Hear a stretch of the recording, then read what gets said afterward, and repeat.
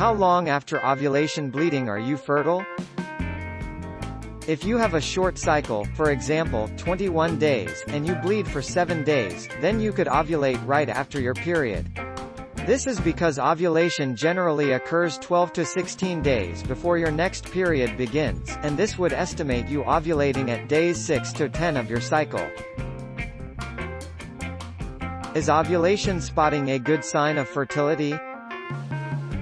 Some women also track ovulation as a way to prevent pregnancy. If you're trying to get pregnant, light spotting during ovulation may be a sign that you can conceive around this time of your cycle. However, if you have sex the day after ovulation, you are unlikely to become pregnant unless you have a very short cycle. Is ovulation spotting a good sign? While ovulation spotting may be viewed as a natural fertility indicator, implantation bleeding is considered an early pregnancy sign. It should be emphasized that ovulation spotting is not one of the more common or reliable indicators of fertility.